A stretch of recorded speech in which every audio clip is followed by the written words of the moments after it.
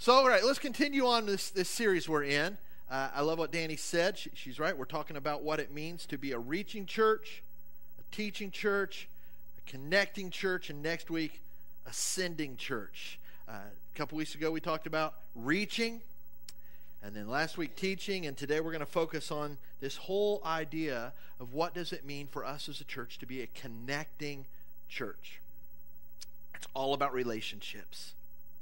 It's all about relationships. Life really is all about relationships. Think about this. We were created by a relational God. It's part of his nature. He is relational by nature. Before he spoke anything into existence, the Father, Son, and Holy Spirit were in a beautiful little community. We actually see conversations that happened there beforehand. But we were created by a relational God in his image as relational beings to do life in relationship with God and with each other. Not in isolation. Not on an island. Not as Lone Rangers. In Genesis chapter 2, there's a really interesting verse. Now, if you're familiar with the Bible, you know how this goes. It opens up in Genesis 1 with the creation of all things. God speaks and creation comes into being. It starts with light, and then he separates water from water and creates the atmosphere, and then he begins to produce things on dry land as plants, and then creatures, and then ultimately man.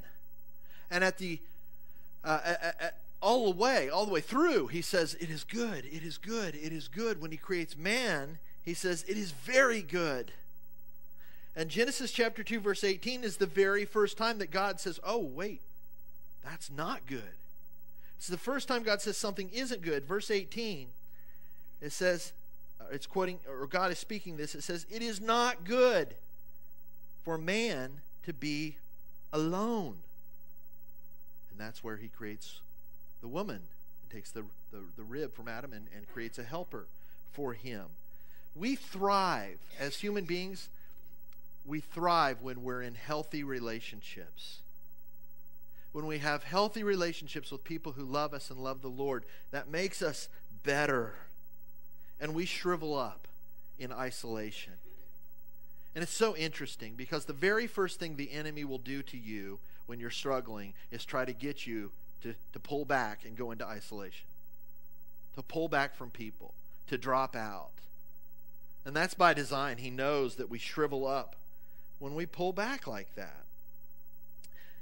Have you ever noticed that we crave companionship in the very best times in life and the very hardest or worst times in life? I remember so well, if you have kids, man, you remember it too in your life when your kids are born. My kids, Josh and Kara, were both born kind of far away from our immediate family and longtime friends. And so, man, when they were born, we were on the phone just for a long time. And I didn't ever get tired of telling the story of, oh, this is what happened, and here's how, and then Kara, and this, and I got to, and man, I was just so excited to say, Kara's here, Josh is here. Remember that? And when people would come in and see the baby, what a celebration. What a bummer that would be if that happened in isolation and you couldn't share that with somebody. I think about my graduation from Johnson and two people that drove down from Indiana for that to Knoxville. My dad drove down, and my grandfather, who was close to 90 years old, drove down. Because at that point, I was the first one in our family to graduate from college. I remember my grandpa, I was so touched that he made that trip to be part of that. Graduations are awesome. We've all been part of those when our baby, whether it's high school or college, and you know, so they call the name, and they start coming across, and somebody up in the top says, yeah! Even though you're not supposed to, you know, they say, hold your applause to the end. Why do we do that?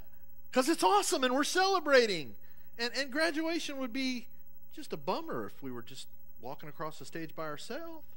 You know, we want to celebrate those things. Weddings. Weddings are events. Weddings are awesome. When we're coming together to covenant, two lives, covenant with one another in the sight of God, to do life till death do us part and to love one another like that. And it's an event I remember when we got married that we had college friends and some professors. I remember Don Collins was there, and family that had driven a long way, and our church family. And man, it just made it so much better to be able to do that with people. And then, of course, the other side of the coin is when we're hurting, when we get crushed, when we get disappointed, when our heart is broken. We seek out companionship. We seek out people we love and who love us. Because we need that. We need people to help us carry those burdens in time of loss.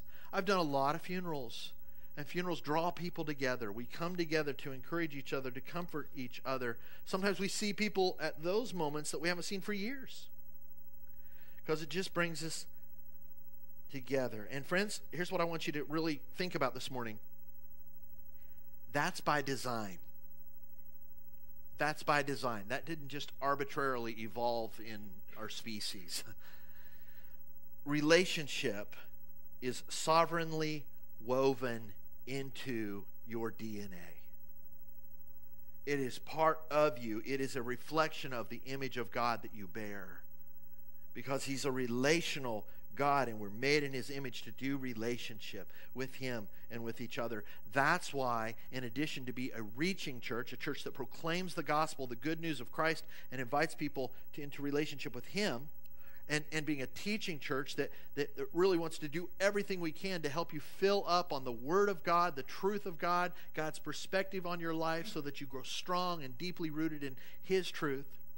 We also want to be a connecting church, because learning to live in relationship with brothers and sisters, developing what I call Christ-centered friendships. We all need Christ-centered friendships in our life. It is so, so, so important. So, here's what I'm going to do today. I want to give you 3 images. I want to talk about 3 images of connection or connectedness that the New Testament speaks of. There's more that we could look at, but we'll just look at these 3. And then I want to say a word about small groups here at First Christian and our hopes and dreams for that as we go forward. Okay, here's the first image that I want us to consider this morning of connectedness from the Bible. It is the image of the ekklesia. That might be a brand new word for some of you, but if you've been around church, you might have heard that before. The ekklesia. It's a Greek word, and it's the word that in our English Bibles is translated church. Okay, we call ourselves the First Christian Church, right? Matthew chapter 16 verse 18, Jesus speaking to His disciples says, "I will build my church. I will build my ekklesia, and all the powers of hell will not conquer it." So whatever this ekklesia is, it's a pretty powerful thing, huh? Because all the powers of hell will not conquer it. And Jesus, of course, is the one who says He will build it. Well, let's define this word. Ekklesia means a called out assembly of people. Okay? And there's 2 things in there that are super important in that definition. A called out assembly of people. First off, it's not an institution. It's not a building. It's not a religious system. It's not any of that stuff. It's an assembly of people who have been called out. So, here's how this works. As individuals, each of us who have a testimony of Christ's work in our life and we've made a decision to follow Him, we have a story. Of some point in our life, there was a chapter when we began to become aware that we needed God. However that looked like in your life, you became aware of your brokenness, your need. Maybe it was a time of crisis. However that happened, you became aware that God is real and that He's awesome. And you came to understand that He's holy and He's righteous and that we've fallen short of that. And so this thing, conviction, whether you knew that word or not, began to stir up in your heart that you fell short. And someone or in some way you came into contact, you heard the good news about Jesus. You heard that God loved you and loves all of us so much that He didn't leave us in our brokenness, but He sent His Son to come, and he shed his blood on the cross. Jesus took the punishment that we all deserved for our sin in light of a holy God to appease God's holiness. He took it for you and me. You heard that good news. And in response, you understood, or you were taught, that you could receive Christ. Wow. You could be forgiven. Wow. That's why it's called good news, right? You could be restored. You could be brought into the family of God and forgiven and made new. And so you turned to Jesus and you became a follower of Jesus. I heard something this week that I thought was really interesting. I love this concept, that when you become a follower of Jesus, by definition, you repent. That's a church word. If you haven't heard the word repent, it means to turn a 180, to change your mind and your life and go a different direction. But listen, when you make a decision wherever you are in your life, I'm going to follow Jesus. By definition, you choose to quit following everything else. Right? I don't want to live for this world. I don't want to live for me or this stuff anymore. I'm going to follow Jesus. I'm going to learn what it means that he's Lord and Savior and what he teaches. I'm going to line my life up with who he is. I'm going to put my faith in him. I'm going to follow. We've been talking about the Great Commission all through this series. And one of the first things Jesus says, he says, be baptized in the name of the Father, the Son, and the Holy Spirit. And I'm going to enter into a life of following him as a disciple. So you did that. Okay? By doing that, now you're part of this community. We all share that story in some fashion. So we're part of this ekklesia. We experienced the call. We came out of our old life and into this new one. And now collectively we're part of this thing called God's people, or the ekklesia. Think about this. I think this is so cool, for lack of a better theological word. Of all the ways that God could have redeemed the earth, and he's God, he could do this any way that he wanted to. But here's how God chose to redeem us. He became one of us. He left heaven. Christ, being in very nature God, did not consider equality with God something to be grasped, Philippians chapter 2. He let go of it. And he put on skin, and he was born right into this broken world. And he lived among us. The backdrop of this whole thing, I just want you to think, relational God coming to live with us. He lived with us, and when it came time for him to start his ministry,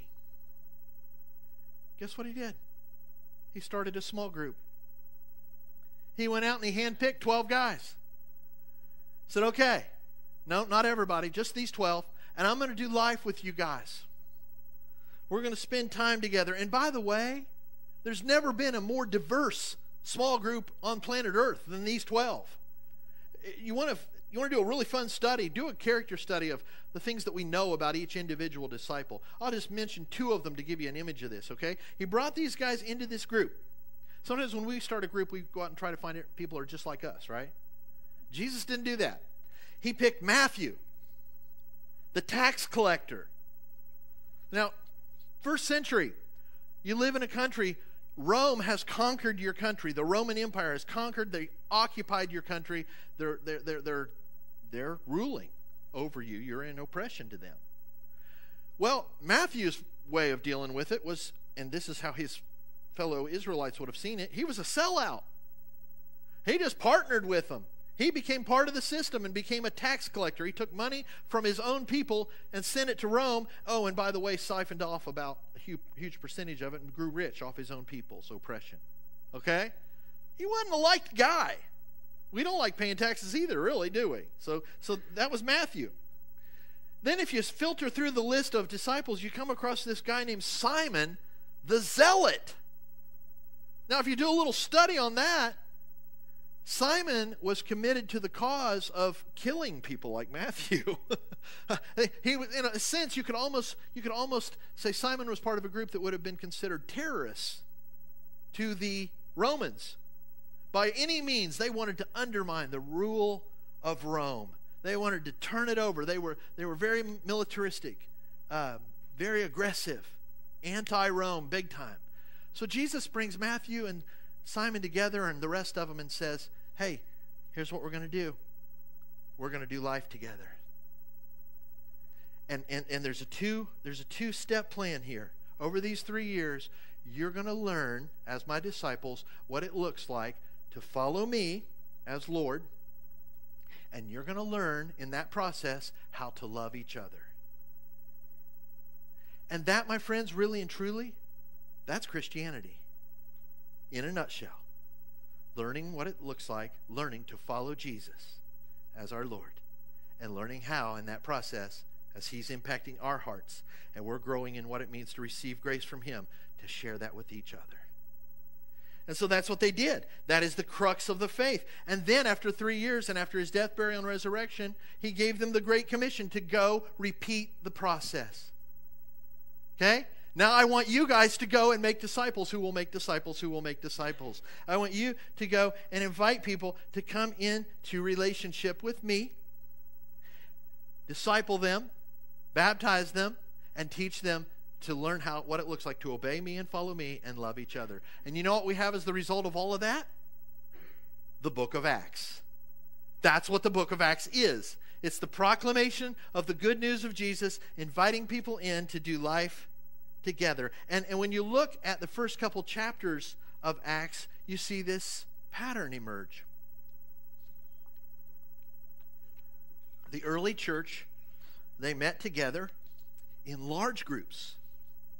They met daily in the temple courts. Massive structure, massive setting, large groups. They also met together in homes all the time. Large groups and small groups. Acts chapter 2, verses 42 through 47. Now that's not in your outline, but you might, if you are taking notes, you might write this down in your margins. Acts chapter 2, verses 42 through 47.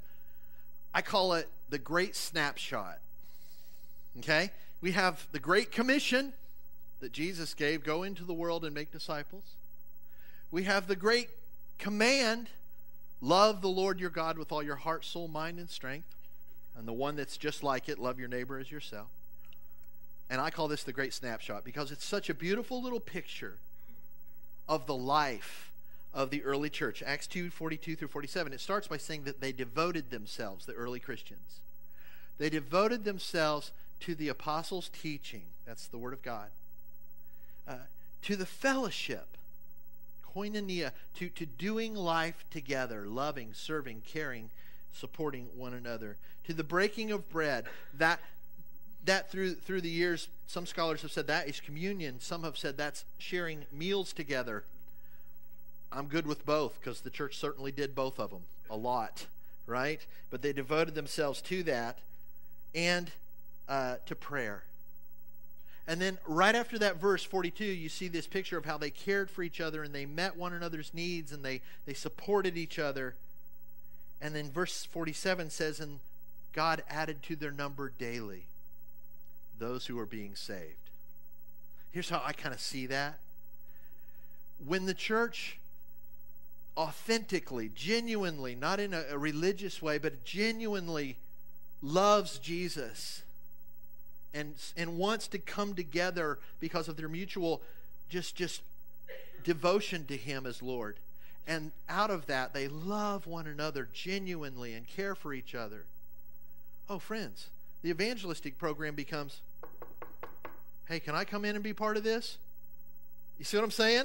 Because it's so drastically different than what's going on in the world. We actually love, and it's not about backbiting and climbing the corporate ladder and who can I step on to get ahead. It's, hey, I'm not going to consider my own needs. I'm going to consider others before myself. I want to love each other. I want to care for you. I want to be there for you. And that is, the human soul craves that. And so God added to their number those who were being saved. And so over and over and over and over again, we see this happening throughout Christian history. It's about inviting people into relationship with Jesus and then into relationship with Jesus' people in community, loving and caring and serving and doing mission together. That is a powerful image of the church. Then image number 2 is the body of Christ. You heard that phrase many, many, many times before. The Bible speaks very directly about the body of Christ. Paul pulls this up as an analogy to help us understand what the church is about. And really, the lesson that kind of comes to the top for me when I think about the body of Christ is that we are all interdependent. Okay? We're not independent, and we're not, in an unhealthy way, dependent on each other, but we're interdependent. We need each other. We all bring something to the table that is a blessing and that would be missed if it wasn't there. In terms of our ability, our personality, our smile, our experience, things we've learned, all of it, things we can do, provision, all of it. 1 Corinthians chapter 12, verse 27, Paul says, now you collectively, all of you who have become followers of Jesus, you are the body of the body of Christ. And each one of you is a part of it. The word part kind of indicates a significant part of it that would be missed if you weren't here. 1 Corinthians 12:12 says the body is a unit. It's a great word. The image that came to my mind as I was thinking about how to kind of explain unit is a car, your vehicle. It has tires and rims and an axle and brakes and spark plugs and pistons and a transmission and seats, and it has all these parts. But they all collectively are called a car. Okay? And that's exactly what Paul's saying. The body of Christ is extremely diverse. Just look around. I've always been blown away by what God could do with 2 eyes, a nose, a mouth, and hair. If that's all I got to work with, maybe I can come up with 6 or 7 faces that look sort of different.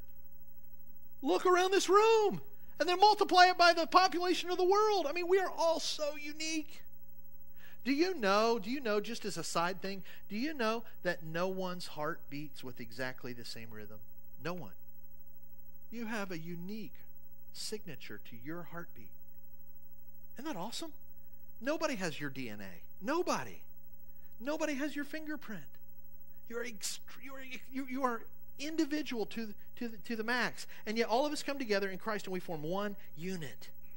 Though the body is a unit, though it is made up of many parts, and though all of its parts are many or diverse, they form one body. And so it is with Christ.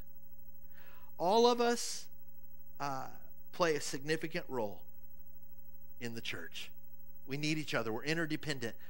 You might feel like your role is small. Maybe you're making coffee or you're doing something and it just feels like nobody sees that you do it. Or you come here and you're like, I just kind of attend Sunday school and hang out and talk to people. Well, listen, who you are makes a difference. The conversations you have make a difference. Big time. And if it wasn't there, it would be noticed.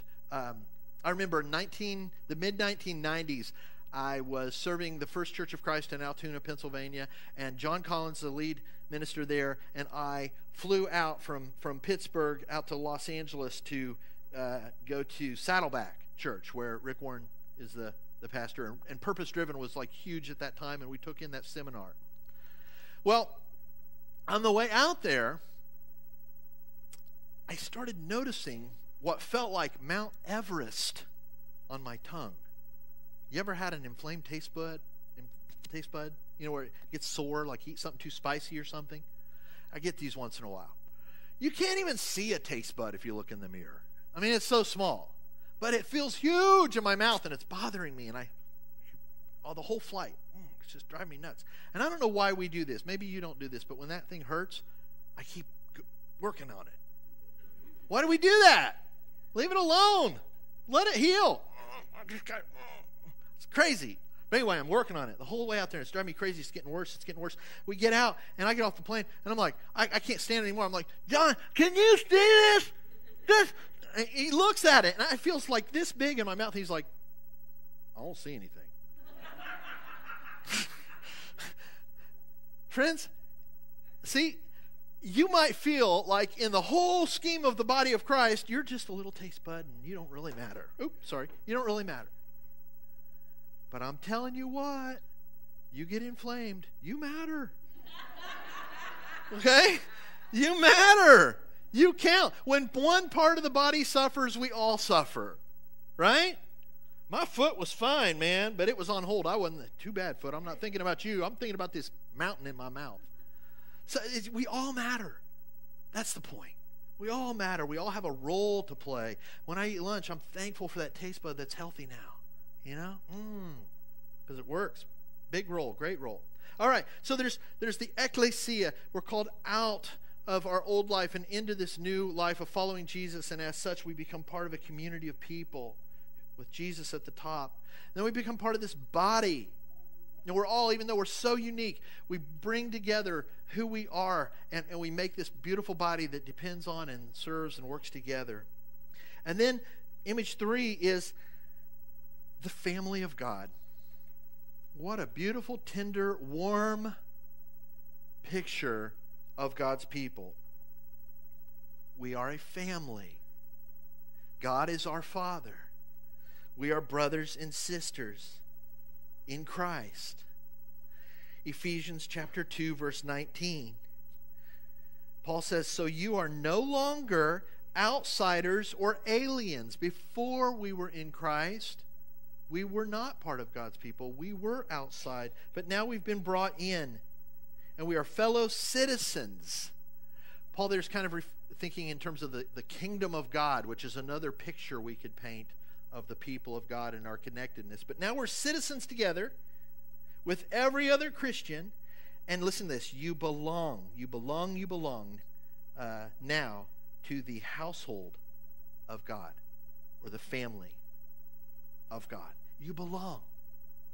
And what just jumped out at me, and I wrote down, please never ever think that you don't belong here. You belong in this place in Christ. We are family. We might aggravate each other. We might misspeak. We might disappoint each other. We might even hurt each other sometimes. We're human beings. But you know what we do? We forgive each other. We work it out. We press on. We extend grace. And we move on and turn the page. And as a result, we grow closer to each other.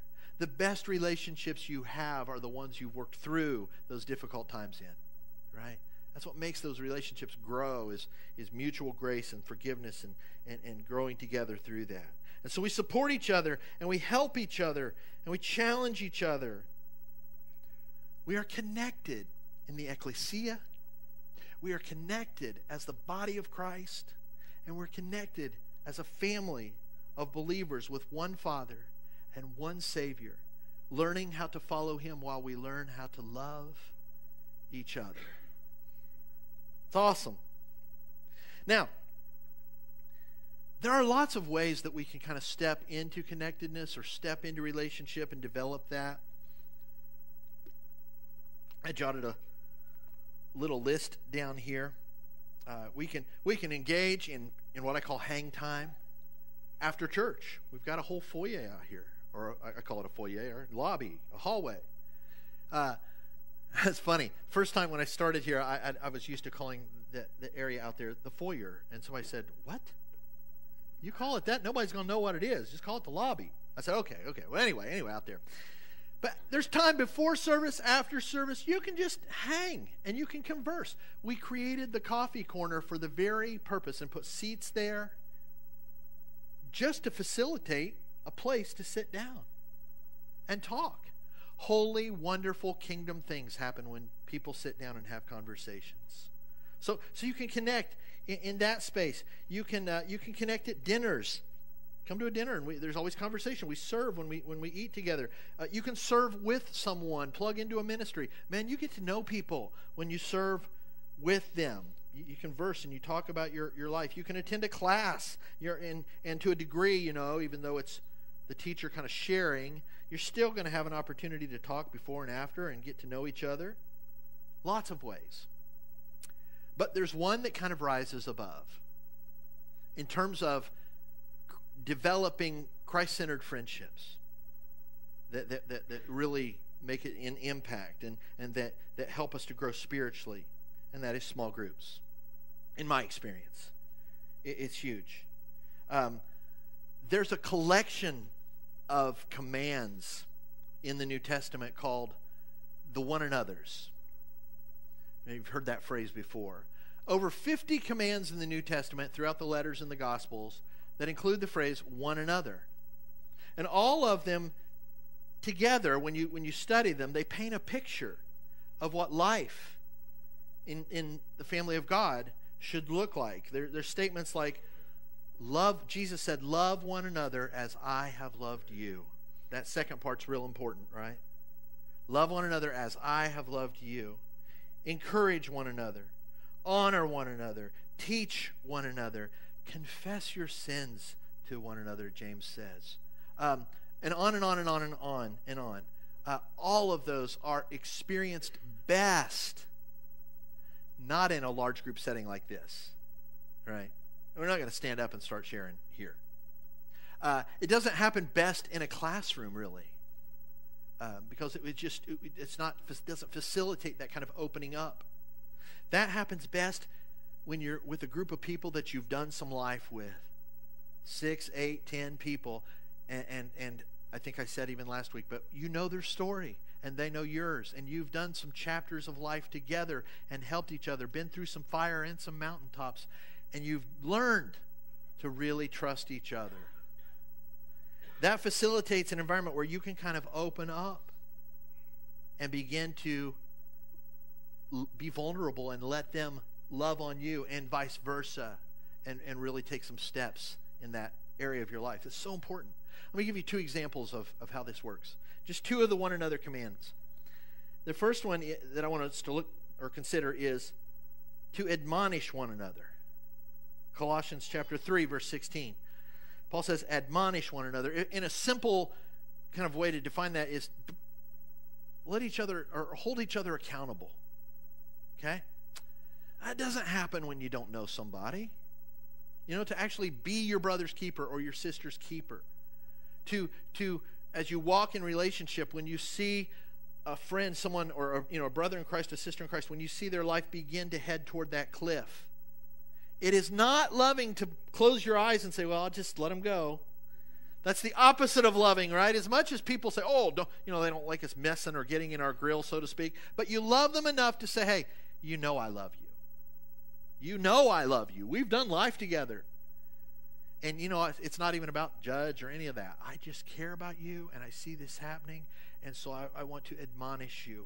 I want to help you. And I'm open to you doing that in my life when I need it too, right? Mutual. Man, we need people in our life who we know love us enough that we can go there with. Hey, warning. Anybody, I don't know. It's an old show, Lost in Space. Remember this? We need that little robot that comes along and says, warning, Will Robinson, warning, Will Robinson. Okay, I'm too old. Nobody remembers it. Danger, danger, that's it. Danger, Will Robinson. That's it, see? All right, good. But we need people like that in our life. We do. And that happens best in a community when we've taken the time to get to know each other. Another one is carry one another's burdens. Wow. Now, you know what's really cool? I'm so blessed to be able to tell you that even this week I experienced firsthand First Christian caring for one another. There's some things that happened, without going into all the story. Just people in need and people saying, hey, I'll take some time out of my day or my week and I'll just bless or help or serve or provide or help that person get where they need to go or whatever. It's awesome to see the love that is in this congregation for one another. It's great. But in a small group, when there's only 6, 8, or 10 of you, you're just going to be so much more in tune with each other's lives, what's going on, the needs that are there, and be able to meet those. One story that comes to my mind whenever I think about this particular verse, where Paul says, carry one another's burdens. I heard a minister talking about this one time.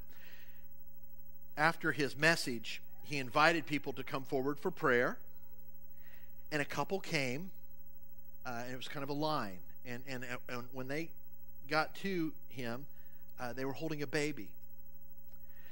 And they began to explain that their child had been born with some pretty severe birth defects, and that as a result, the doctors had said the child wasn't going to live very long. And so they said, we just would like for you to pray for us and pray for our child. Of course, this minister, he just went on and on about how his heart was broken and overwhelmed and so desperately wanted to provide mercy and help and do something. He said they pulled the blanket back, and it was really obvious that this child had some serious issues. He didn't know what to do, so he prayed, of course, asked for healing, trusting God, lifting this child up, and for mercy and everything else that he could think of in terms of God just intervening in this situation. Said, amen. He said, is there anything I can do? And they said to him, very calm, very steady, no, it's okay. It's okay. We're trusting the Lord. We know He's got this, and we've got our small group. We'll be fine. And he said he saw them turn and begin to walk back up the aisle, and all of a sudden, from out of the seats, these 10 people came. And they just huddled around them and hugged them and walked with them out of the worship space. And this minister, he just went on and said, it just so impacted my heart to see that love come out from those seats, and to see, there's 1,000 people here, but those 10, man, they are doing it together, caring for each other. That's powerful. You can't know everybody. So many studies have shown that even in a room this size, 100 people, it's hard to know 100 people. You can't know everybody, but everybody needs to know 5 or 6 or 7. Everybody needs to know a handful of people who can minister to them. It's huge. And so small groups are just a really dynamic way for that to happen. And that's why in 2019, over the course of this year, myself, our staff, the elders, we're going to press into this and study and pray and really look at this from every angle. And I'd love to talk to you if you have thoughts about small groups, because we want to really, really understand this, not just in a book way, but how can we incorporate small groups into the life of our church in a meaningful way that will truly bless and facilitate relationships. Our goal is that in 2020 to kind of really move into that. But, as I said, you're thinking, that's a year. That's just we want to make sure we do that right. At the same time, you don't have to wait till 2020 to start a small group, okay? It's really simple. This is the beauty of a small group. I know some of us, I've heard folks speak. I know we have some in our church who are already plugged in and meeting midweek or once a month or whatever in a family room or something. It's awesome. I just say amen, keep going. But you just need 3 things to start a small group. It's really, really simple, okay? Here they are. Number 1, you need people. You got to have people. Can't have a small group without people, okay? But you and a couple friends. Or if you're a married couple, you and a couple married couples. Boom. You got your group, okay? The second thing you really need is a Bible. You need a Bible. If you don't have one, come see me. I'll give you one. If you have a smartphone, you have as many Bibles as you need. Okay? You can download one in 3 seconds. If you don't know how, find a teenager. They'll help you get it done. Right? They'll help you get it done. And boom. If you're looking for something just quick and easy, message notes. Every week, talk it over. You got your curriculum right there. It's just that simple. So you got your group of friends. You got a few people. You got a Bible. By the way, some of the very best small group meetings I've ever been in had nothing to do with curriculum. We read the first chapter of 1 John, and then we talked about it. And we just engaged, and we challenged each other. And somebody brought up a verse, and somebody brought up a verse, and we talked about our life, and it was awesome. It was dynamic. And then the third thing you need is a place. Just a place to meet. It's that simple. It really is. It can be a family room. You could say, hey, could we use a room out here at the church one night a week if you don't have somewhere else? Sure. I had a group in Altoona, Pennsylvania, group of guys that we met at King's Restaurant on 7th Avenue every Thursday morning before our work day. And we had this table, and the waitress, they knew us all by name, and we knew them by name, and that was our table. And we would sit and eat breakfast, and we would talk about football and man stuff, and for about 30 minutes, and then we'd move into God's Word, and we'd read a passage. We just kept it really simple. We'd read a passage and work through a New Testament book usually, and say, wow, throw it out there. What about that phrase? And we'd just take off, and we'd encourage and challenge each other, and it was awesome. And then in about 30 minutes, we'd pray for each other, and we'd go to work. Awesome. Tremendous things that came out of that. So it's really, really, really simple to do that. So to wrap it up, we are part of God's family in Christ. We are part of this thing called the ekklesia. We are part of this thing called the body of Christ because of Jesus. We need each other. We love each other. And we're called into this life where we follow Jesus, learning what it means to follow him as Lord. Simultaneously, we're learning, because this is what he does. He moves us to learn how to love each other in that process. And so I want to close with this question. Are you part of the family of God today? And two clarifiers. One, I'm not asking you, and I am saying this because I've experienced this a lot in my life. When I say that, I'm not saying, do you believe in God? I believe that everyone in this room does. I absolutely believe that you believe in God, and that's awesome. Scripture says that's super important. But what I'm saying is, have you, like I mentioned earlier, encountered a time in your life when you knew that you needed God in your life? And someone shared with you, and if they haven't, I'll share with you right now, Christ died for you. He shed his blood for you to cover over every broken spot in your life. The Bible calls this sin, all the places we've fallen short of his glory. Jesus took the hit for all of it, paid it all to satisfy God, so that you could turn and follow him, which means we're turning away from everything else and say, I'm going to follow him. You can do that today. You can follow him in baptism, Great Commission, Father, Son, and Holy Spirit, buried with Christ, rise up. Man, you can do that today. I feel like I'm having an MA moment. You guys all know MA. I love MA. I just want to go. You ever had a conference? So just filled up. It's awesome. Love it. Anyway, you can do that today. I'm also not saying, though, do you attend church? Because, friends, disciples, brothers and sisters who are in Christ, yes, we gather together to worship. But we do this not in order to make God think we're good. We do this because of what God has done for us at the cross. We gather here because he's alive in our hearts and we've been transformed. And we can't imagine being anywhere else but with our brothers and sisters lifting up Jesus on Sunday morning, right? So I'm not saying do you attend church, but I'm saying have you plugged in and engaged and said, this is my family and this is where I want to serve and love and grow and experience all those things.